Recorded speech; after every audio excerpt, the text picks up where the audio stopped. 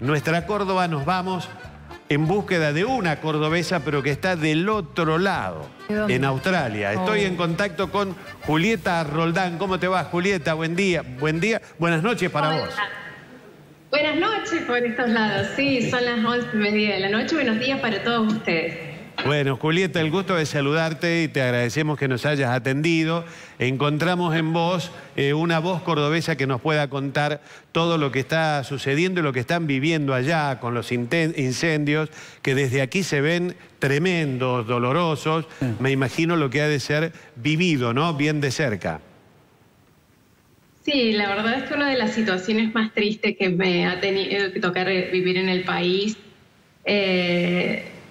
ha sido catastrófico, y ahora, bueno, el país está empezando a reconstruirse, pero hay pérdidas que no se pueden reconstruir. La pérdida de fauna, flora, las vidas. Si bien hay incentivos y el gobierno está trabajando para salir adelante, hay cosas que se han perdido para siempre, y eso es lo más triste. Claro. Y de lo que estaba viendo y leyendo, bueno, ustedes más o menos un poco saben los números. Más de 1 billón de animales han muerto, hay muchísimas flora, árboles, especies. Y no solo eso, sino las consecuencias a nivel ecológico que ha generado y que va a generar. Obviamente hay mucha contaminación en el agua. En este momento están muriendo muchísimos peces y hay muchas especies animales que necesitan el agua para vivir. Imagínate la contaminación con las cenizas.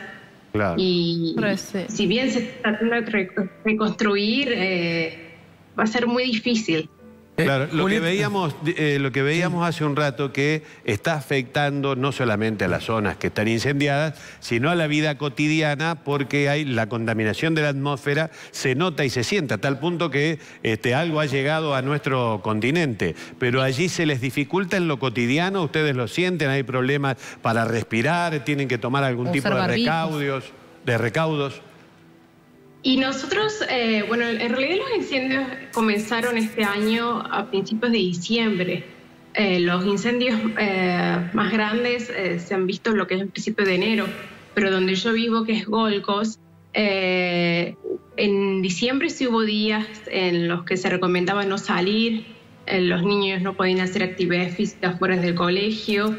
Y hubo muchas zonas cercanas a los grandes incendios que sí que la calidad de aire era muy mala, que se recomendaba a la gente quedarse en la casa, usar máscaras.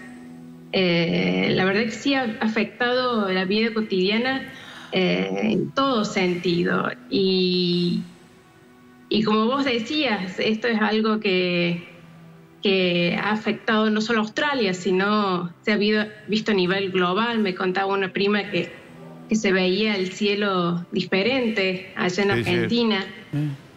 Sí. Las cenizas llegaron también a Nueva Zelanda.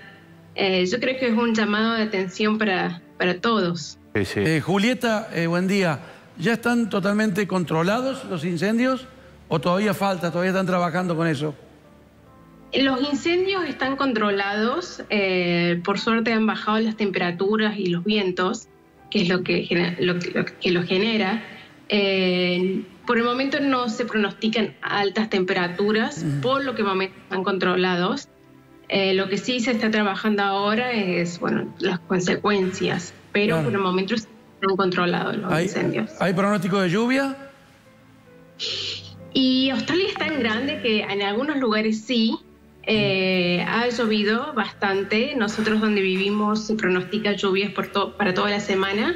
No teníamos una buena lluvia desde Navidad, y antes de Navidad, abril había sido la última lluvia, por lo que la sequía ha sido general en todo el país. Está bien. Bueno, Julieta, queríamos tener un panorama cordobés de lo que está ocurriendo allí en Australia. ¿Hace mucho que estás allí? Hace 4 años. 4 años. ¿Y estás trabajando como modelo o estás dedicada a otra cosa? Hago de todo un poco. Bueno. Hago el marketing y también tengo una agencia. El trabajo acá en Australia se filman muchas películas, Sí. así que a veces hago trabajos de extra o de comerciales de televisión, algunas campañas de modelaje, también, de todo un poco. De todo un poco, está muy bien. Bueno, te mandamos un beso muy grande y que obviamente ojalá que se recupere todo, porque la verdad que da mucha pena, mucha pena ver, muy triste. Y que la pasen... Sí, sí te escucho. Hay que tomar a nivel global. Sí, sí. Creo que el principal problema es el calentamiento global. Creo que todos a nivel global tenemos que tomar conciencia.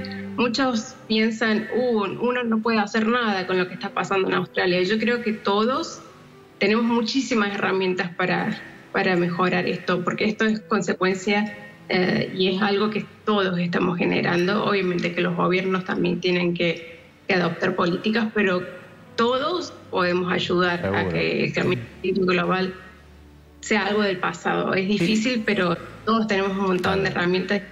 Ese es el mensaje que quiero dejar. Si bien he tenido muchas palabras de todos, de ánimos, hace falta acciones. Acciones. Bueno. Porque hay casos que se han revertido. Bueno. Porque si no, esto va... Bueno, un beso grande, que la pases lindo. Te mandamos un agradecimiento por tu atención y tu gentileza. Un placer y bueno, déjame mandarle un beso enorme a la familia que hace mucho que no los veo. Ojalá este año. Bueno, un beso grande. Te esperamos por acá entonces este año. Chao. Ojalá. Un beso grande para todos. Chao, chao. Chao, hasta luego, hasta luego.